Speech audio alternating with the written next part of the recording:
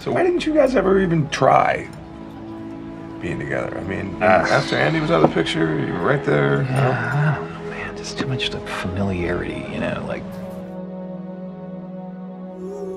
It's like she's one of my limbs or something. Like she's part of my body, you know? And that's bad because...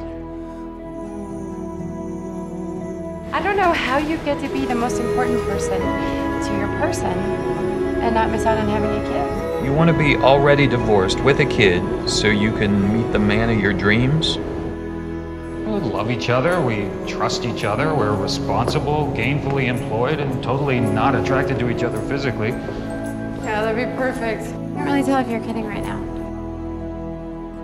We have the kid, share all the responsibility, and just skip over the whole marriage and divorce nightmare. What if I wasn't? What?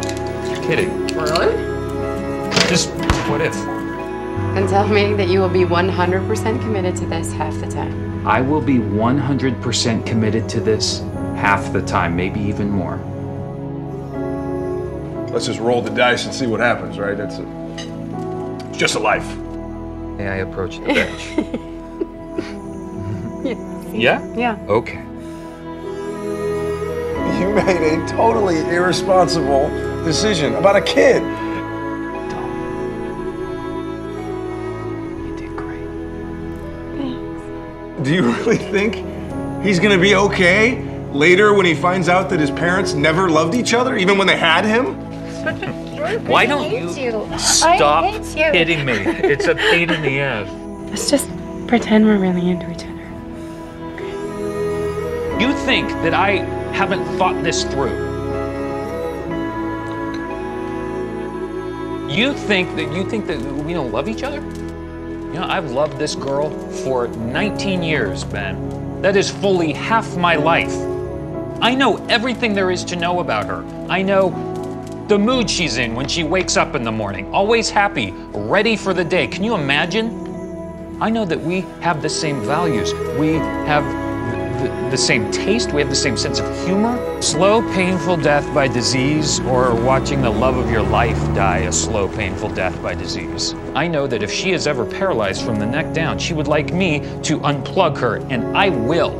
A. Definitely A. I know her position on just about everything, and I am on board. I am on board with everything about her. So you tell me, Ben, what better woman could I have picked to be the mother of my child? Seriously, what more responsible choice could I have made? I just wanted to be with family. I want Daddy to sleep in our house. You're my family. What does Daddy do to sleep in our house? I'm so in love with you, I don't know what to do. Oh, honey. It's okay. It was just too much. I love you so much. As a friend. You're my best friend. It's amazing how fleeting it is, you know? That thing, whatever it is. She is so cool and smart and talented. Being into someone new. She's moving in with me. That's why you stay with someone you want to be with under the worst possible circumstances. Kurt is the nicest, most caring man I have ever dated. Yeah, he adores you. It's obvious. But all I do when I'm with him is think about you. You're my best friend.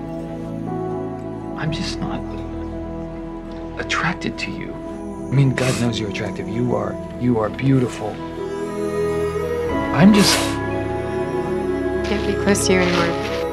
I wish I could sleep at your house, but I want to stay in your house. You can't say shit like I that to know. a kid, you understand? I know. I'm sorry. I just, I'm not angry at you. I'm not pining for you. I'm dating a lot. I'm good. that we would raise a kid together so we could still have the romantic part, right? But you see, this was the romantic part. Everything we had was the romantic part. What am I supposed to do with that? Just go. come in here and say all that great stuff, and I'm supposed to just believe you all of a sudden? I mean, after everything that we've been... I know what I said. I know what I everything's- said that night, and all I can say is I wasn't ready. I miss you so much. And don't you miss me at all?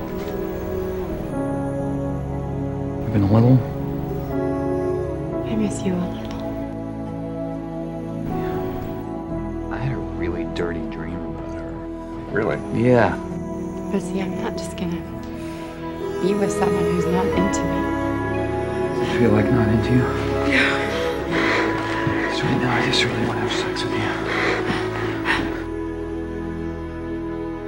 And if you're not convinced afterwards that I am into you in every possible way a person can be into another person, then I promise I will never try to kiss you or fuck you or impregnate you ever again as long as I live. I swear to God. I'd never had a love of my life, okay? I mean, I didn't know I did. I was just too fucking stupid to realize it. Look, I know my timing sucks, but you're the love of my life, Joel. You're my person, and it's just the way it is. Please. What do you say?